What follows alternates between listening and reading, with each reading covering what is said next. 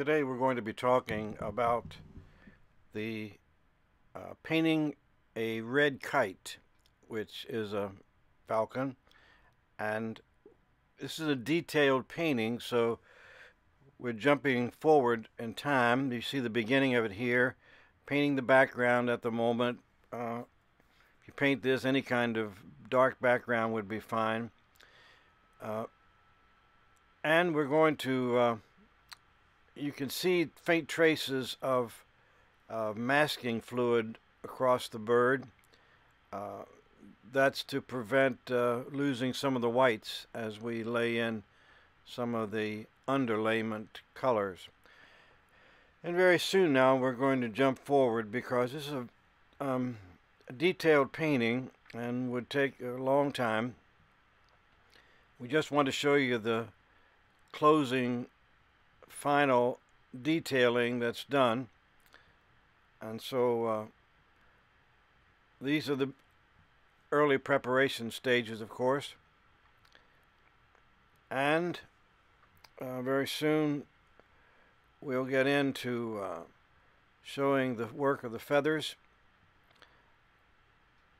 There's a light wash placed on the bottom of the bird, a light burnt umber, and slightly a little bit of burnt sienna. You can see I'm letting the paper dry at this point around the bird and getting ready to jump forward in time here to show you the more detailed part of the painting. And you can see there's underlayment on the bottom of it that's talking about a slight wash of light blue at the top of the bird and around the eyes. Already put in most of the eyes, maybe 80 or 90% of it, and the bill. So what I'm going to be doing now is putting in the series of washes, very small washes of these are again part of the underlayment, underwash. They are light value. We will gradually work toward the darker values. And in watercolors, of course, you start from light and work to the dark. And that's what we're doing here. Gradually adding colors. These are like burnt sienna colors coming in at the moment, so that you can build up the feather work. You really can't be in a hurry if you're doing detailed work, because the feathering just won't look the same. So we're gradually darkening now some of the lower feathers. The strokes are random. They're not any particular type of stroke. You'll see that it's to make the randomness of the stroke is to make the feathering look more like it's on a natural bird. It wouldn't be, the pattern wouldn't be the same over and over, and you have to watch to avoid that. You can see the photograph that I'm painting from in my left hand there, and gradually we're working toward that. Putting in the darker feathers on the top of the back there. We're using probably Payne's Gray and perhaps burnt sienna and ultramarine blue mixed to make this black pigment. Now we're gradually adding in the darker feathers at the top of the bird. You see the strokes are sort of put in horizontally, but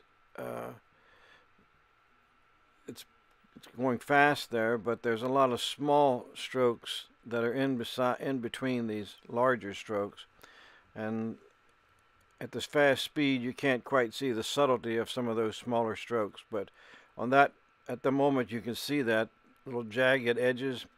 That's to make, of course, to imitate some of the type of feathers that the red kite has in these particular areas of around the eyes and chest.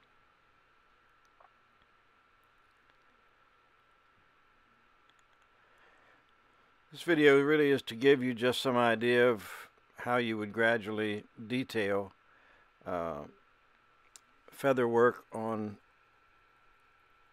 wildlife, in this case a falcon.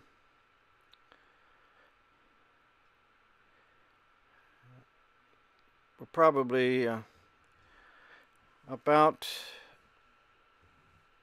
70% done at this point. Much of this is sort of boring to watch, because unless you watch at a high speed, because it's just a series of small strokes. And I work around the bird, not finishing one place completely, but as I work, I sort of sense where it's needed best. That helps in establish the correct values. When doing a realistic picture, it's important to take your time. It's just a matter of a lot of small steps rather than broad steps. And you build up from the bottom up, from the white image, the drawing upwards, laying in the foundation of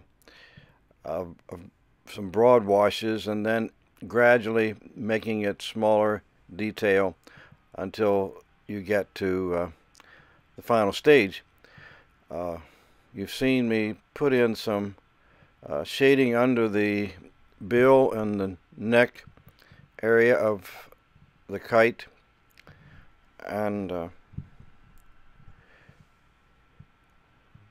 course all this is just adding to the highlights. And this is basically a wash, a light blue wash that I'm putting across.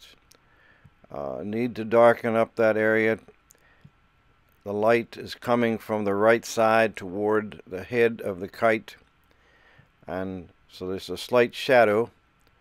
Not that the bird necessarily has that color on it, but that's to give you some depth, the shading in the back side. It's not completely white, of course, so there are some shaded areas, light blue areas. But this is also to give some dimension to, some roundness and dimension to the kite.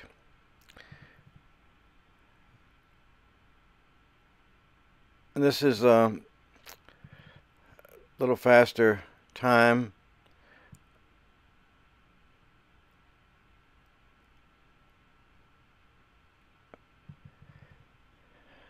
And the steps that I'll be using now will be to gradually lower the, to add to these strokes.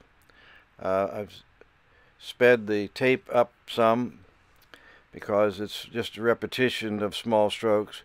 I'm adding white to the picture at this point, white gouache. Usually I don't use white gouache, but in this case it's very difficult to leave those areas white. We started off the picture with areas of white that was covered by masking, but that was removed. Didn't show it on the tape, but that was removed. But even then, there are these fine areas where you needed to put in some very fine hair-like lines to cover up over the dark, to create that illusion of fine feathers. So that's what we're doing. We're adding some white at this point. We're coming close to the end of the video, and this is just a matter of some final touches. So this is the final picture.